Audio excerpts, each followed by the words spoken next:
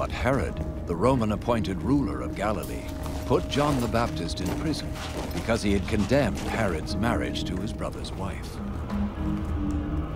Well? As we arrived at the gate of Nain, a funeral procession came out. The dead was the only son of a widow.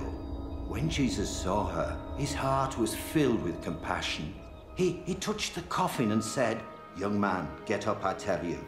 Then the dead man sat up, and Jesus gave him back to his mother. Ask him. Say, are you the one John said was going to come? Or should we expect someone else?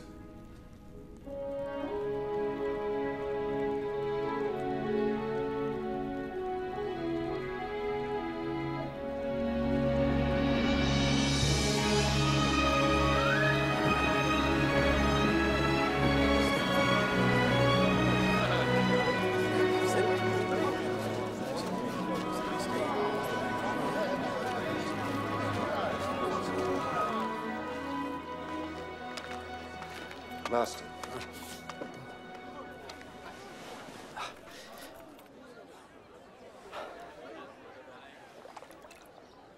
Master?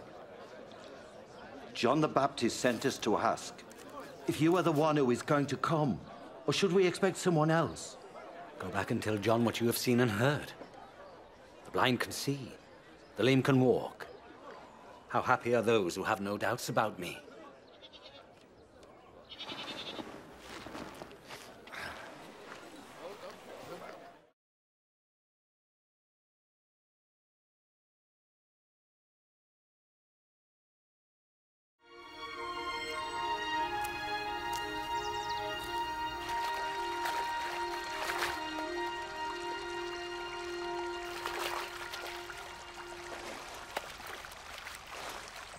Teach us to pray, just as John taught his disciples.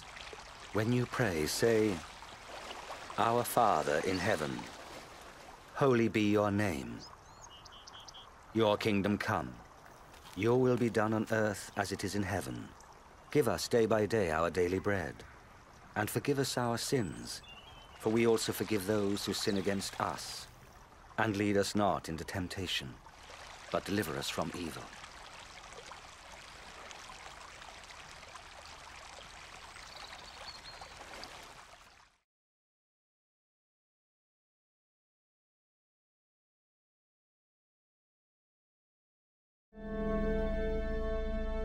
Then something amazing happened to two of the disciples. They excitedly came back to the others. The Lord is risen indeed.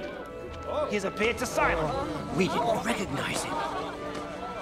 Not on the road. But when he broke bread, then we knew him. At Emmaus? How strange he should go there.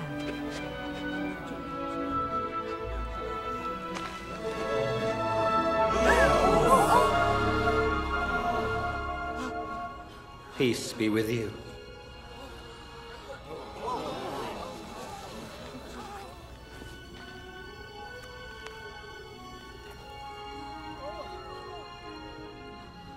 Why are you troubled? Why are these doubts coming up in your minds? Look at my hands and my feet, and see that it is I myself. Feel me and you will know. For a spirit has not flesh and bones, as you see I have. These are the very things I spoke to you about while I was still with you. That everything written about me in the law of Moses and the writings of the prophets and the Psalms had to come true. This is what is written. The Messiah must suffer and rise from the dead on the third day. And in his name, the message of repentance and the forgiveness of sins must be preached to all nations, beginning in Jerusalem. You are witnesses of these things. I myself will send you the one my Father has promised. But you must wait in the city until the power from above comes down upon you.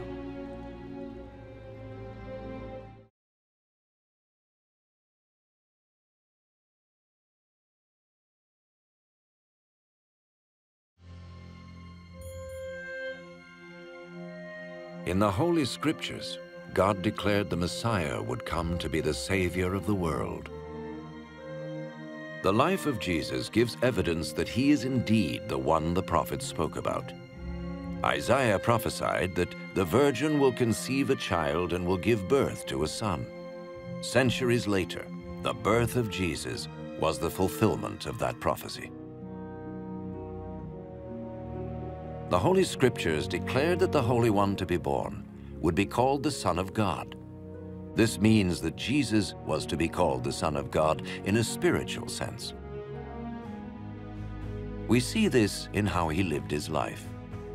He healed people from disease, forgave their sins, turned them back to God, and promised them a place in God's eternal kingdom. He offered himself as a sacrifice for sin in their place, and then rose again, conquering death. Jesus said, "No one can take my life from me. I lay it down of my own accord." The life of Jesus not only fulfilled the writings of the prophets, but also confirmed the truth of God's holy word. The prophets declared, "The word of the Lord is flawless. Your word, O Lord, is eternal."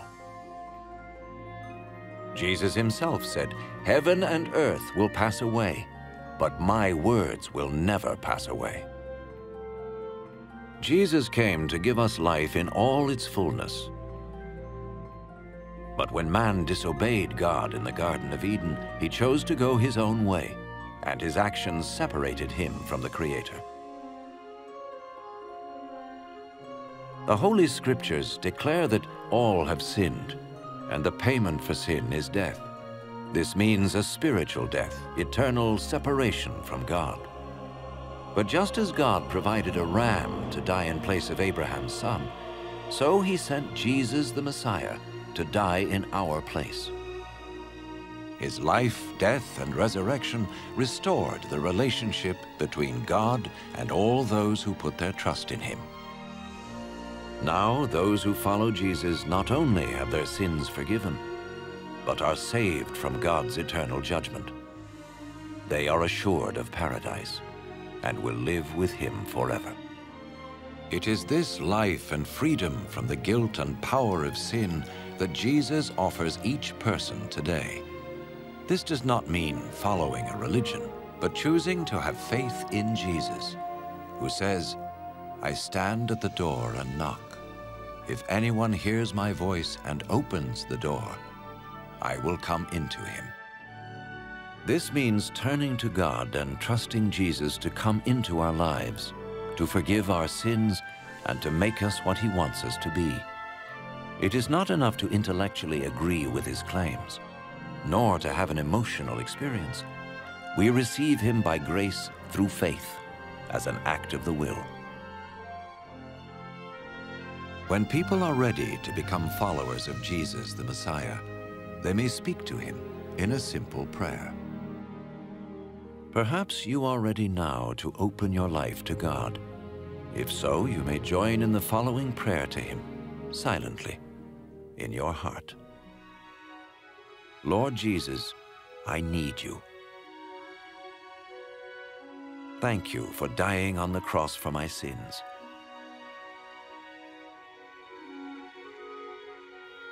I confess and repent of my sins. I open the door of my life and receive you as my Savior and Lord.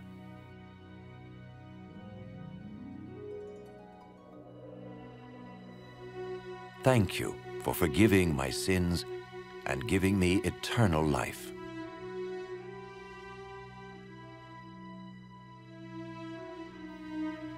Make me the kind of person you want me to be. As I become one of your followers. Amen.